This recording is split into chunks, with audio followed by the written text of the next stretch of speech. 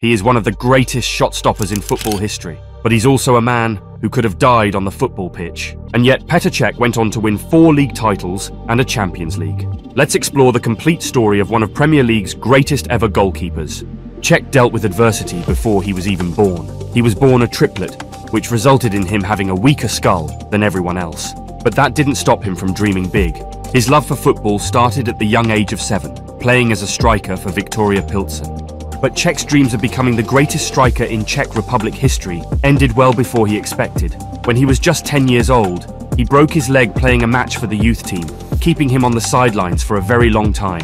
Cech realized he could never fully recover from this injury, losing all his pace and power necessary to make it as a striker. But he did have exceptional height for his age, so he decided instead to strap up some gloves and become a goalkeeper. In 1999, Cech said goodbye to Pilsen and said hello to Šimel Bulšany, also in the first division of the Czech Republic. Even though the Czech we all know didn't allow many shots past him, his debut match was a 3-1 loss against Sparta. But Cech knew that his career would have to take baby steps at the beginning before he grew into a superstar. 27 appearances later, Cech was able to make the next big step in his career. In 2001, he signed a 5-year contract with Sparta Prague, one of the best teams in the league. Cech quickly got confident on his new team and wasted no time showing everyone what he was capable of. He broke the record formerly held by Theodor Reimann for the longest time without conceding a goal in the Czech Professional League, setting a new record of 903 minutes. Unfortunately, Sparta missed out on the league title by just 1 point, but it was still a season to remember for Cech, as he helped his team concede the fewest goals of the 2001 to 2002 season. It's true that the Czech League is one of the weakest leagues in Europe, but Petr Cech soon got his chance to shine on the big stage. At the Under-21 European Championships in 2002, he led his team all the way to the grand final, where they faced off against a tough French team. The game went all the way to a penalty shootout, and Cech was called to step up for his team. Both teams scored their first kicks, but what transpired next would elevate Cech to legend status for his country. He saved the next 3 kicks to earn the Czech Republic their first title at youth level. It was clear that Cech was meant for more. He was meant for the big leagues, and he finally got the opportunity he was waiting for. In July of 2002, Cech moved to Rennes, a team in First Division of France. Cech continued to turn heads during his first season in Rennes. He was awarded Man of the Match against PSG in a stunning performance, which put him on the map. In the following season, Cech helped Rennes escape relegation as they beat Montpellier in the final matchday. Cech was one of the best keepers in the league, but he soon realized that being on a relegation-threatened side just wasn't enough for him. He wanted more, and that's exactly when he got an offer from a Premier League team. In February of 2004, Rennes agreed to Cech's move to Chelsea for $7 million. He had become the most expensive goalkeeper in Chelsea's history, but now had extra pressure to succeed. As the current number 1, Carlo Cudicini, suffered a pre-season elbow injury, this was Cech's moment to prove himself. And he wasted no time showing his quality in his first season with the Blues, under new manager Jose Mourinho. But he didn't just help Chelsea keep 1 clean sheet. From December of 2004 all the way to March of 2005, Petr Cech failed to concede a single goal in that time period, setting a brand new Premier League record of 1,025 minutes without letting in a goal.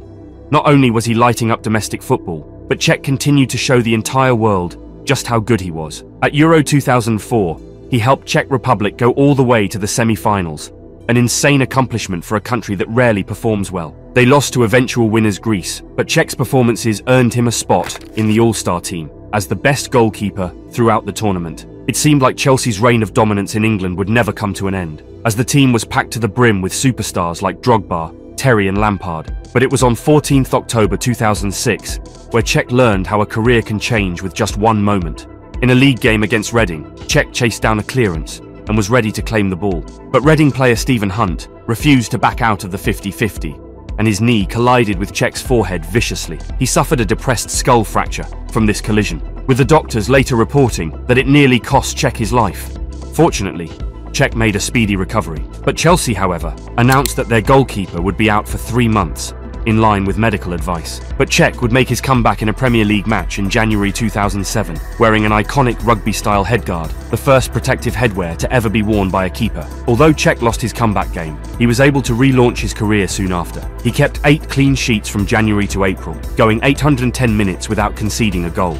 Cech's recovery was remarkable, and if you thought that was impressive, check this out. Petr Cech became the first goalkeeper to keep a clean sheet at the new Wembley, as Chelsea beat United 1-0 to win the FA Cup. As if that wasn't enough, in 2008, Cech officially completed 100 games for Chelsea without conceding a goal. He was soon on his way to becoming a Chelsea legend and the greatest goalkeeper in the club's history. As Mourinho departed the club, a special manager in his own right signed for the Blues, Carlo Ancelotti, and the season was one to remember for Cech. In the FA Cup final against Portsmouth, he saved a crucial penalty to help his team win their second silverware of the season. And in another title race with Manchester United, it was Chelsea once again, who emerged as Premier League champions. Ever since he debuted, Petr Cech had taken England by storm, and it was only a matter of time before fans and pundits declared him as the best goalkeeper in Premier League history. But as his rival in Edwin van der Sar continued to dominate with United, Cech knew he needed more. He needed a Champions League medal to cement himself as undoubtedly one of the greatest goalkeepers of his generation. And in 2012, he got his opportunity, but he had to get past none other than prime Barcelona, led by Lionel Messi. Chelsea's legends were all past their primes and were expected to be manhandled by Guardiola's men.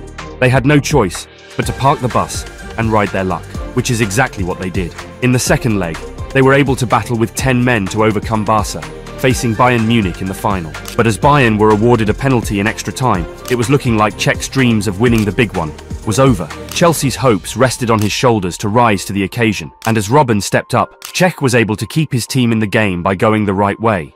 Nothing could separate the sides in 120 minutes, meaning, just like in the 2008 final, the destination of the trophy would be decided by spot kicks, but Bayern seemed sharp.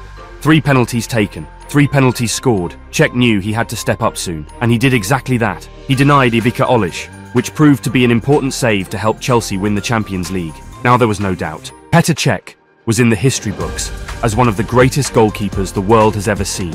As Cech called time on his illustrious career, he can look back and be proud of everything he accomplished. 4 Premier Leagues, 5 FA Cups, 4 Golden Gloves, and a Champions League. And he achieved all of this while suffering a major injury in the middle of his career. You know, I remember when Mourinho first signed him and everyone was like, who's this guy? And after 4 or 5 games, everyone knew who Petr Cech was, and his career. Look at that clean sheet record out of the games he's played. That's absolutely incredible. You know, and that's no coincidence. Yes, he's played behind outstanding defences and teams, but that clean sheet record is absolutely incredible, and he'll be remembered as a top goalkeeper in the Premier League.